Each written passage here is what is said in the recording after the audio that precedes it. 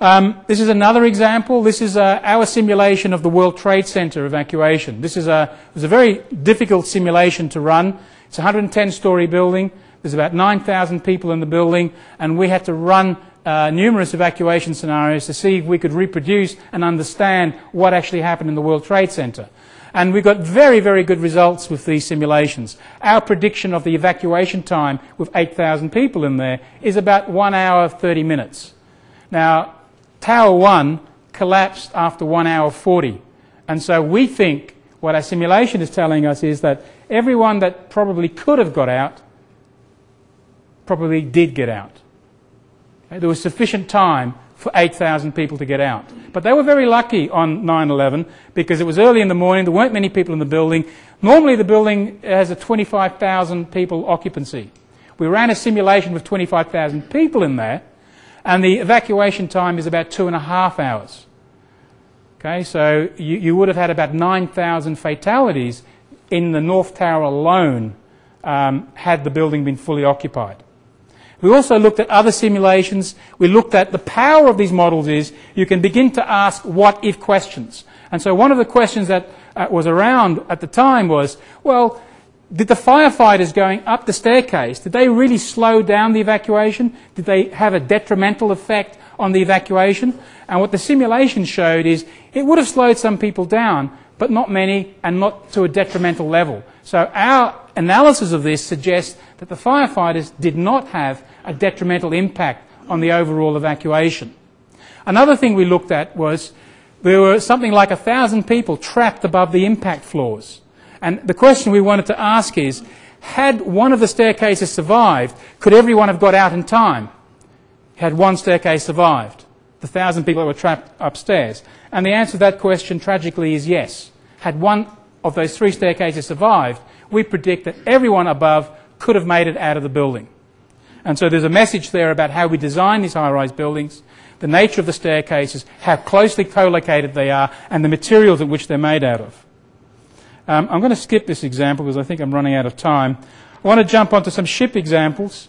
Here is an example of some work we're doing for large cruise ships. And in this case, we're looking at how long does it take to muster the passengers from their cabins. This is a night simulation, so they're evacuating from the cabins and they've got to get to the muster station. The people with the yellow jackets on, they've put their life jackets on, and so we're simulating their performance as if they're wearing life jackets.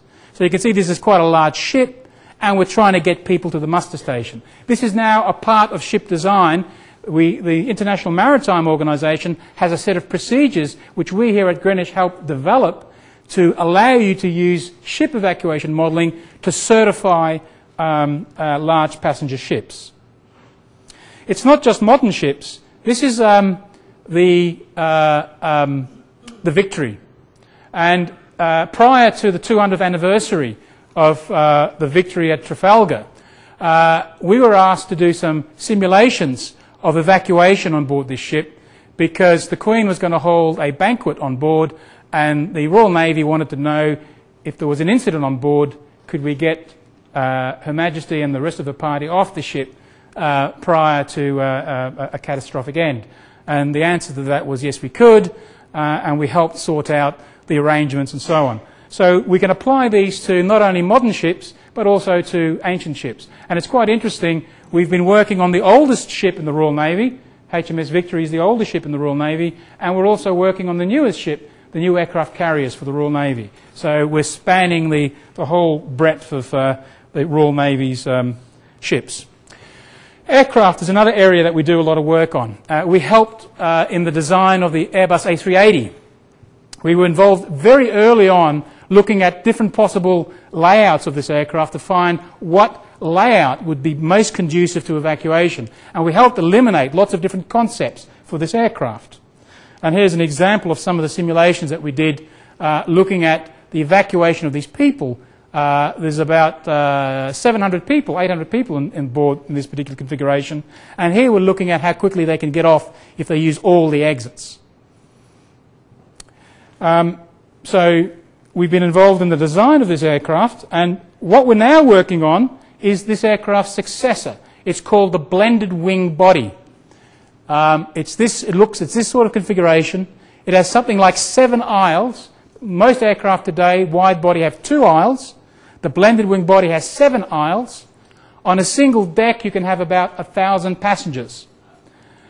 And the question is, how can we get all these people off through half the normally available exits in 90 seconds?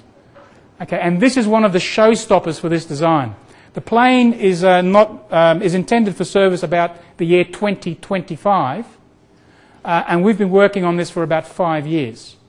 And we're getting closer and closer and closer to coming up with a design that can let everyone off in 90 seconds. And here's an example of one of the simulations. Now this is quite an advanced simulation. The people in red here are cabin crew, and they're actually giving instructions to the other passengers, telling them where to go. And some of the people are listening to them and some of them aren't, and being directed to the various exits. You can see we're only using half the exits. There are even plans for double-deckers of this, which we could be talking about maybe 1,800 passengers, bigger than some cruise ships. And so evacuation analysis is key to the design of this aircraft. And it's, as I say, this is one of the showstoppers. Aerodynamics is not a problem, engines is not a problem, it's evacuation is the issue in this case. Okay, I've spoken about the left-hand side of the equation. Now I want to talk about the right-hand side and about the fire. How do we determine how much time is available? And I swear this is the only equation I'm going to show you. But basically, what we do is we use very sophisticated fire models called fire field models. These are based on computational fluid dynamics principles. And basically, these are solving the Navier-Stokes equations to predict how hot fluid moves through a structure. And essentially what we do is we take a fire enclosure, we divide it up into thousands of little cells, and then we solve the equations in each of these cells, and in each of these cells we end up with a temperature, a pressure, a velocity, a smoke concentration, toxic gas concentration, and so on. At each one of these locations, at each point in time. And that's essentially what it is. It sounds simple, but believe me, it's very, very complicated. Now, we've developed software called SmartFire to simulate, to solve the Navier-Stokes equations and represent how fire behaves in a structure. And what I'm going to show you here is just some examples of what we can do with this. We can use our software to model very complicated shapes. This is an MD-11. This is actually, we were involved, we helped the Transport Canada to help understand what happened in the Swiss Air plane crash. We were the only people they could find who could model the fire in this very complicated shape. Other software tools can only model blocks, square blocks, whereas our software can handle very complicated shapes like this. We can use the software to predict how smoke spreads. We can use the software to predict how carbon monoxide and other poisonous gases are generated in fire. And we can also use our software to predict how sprinkler systems and water mist systems work. Now, I say we can. These are all areas of research. And some of the people here in the back are doing their PhDs, or have done their PhDs, in developing each of these components. So it's a very active area of research that we're still involved with.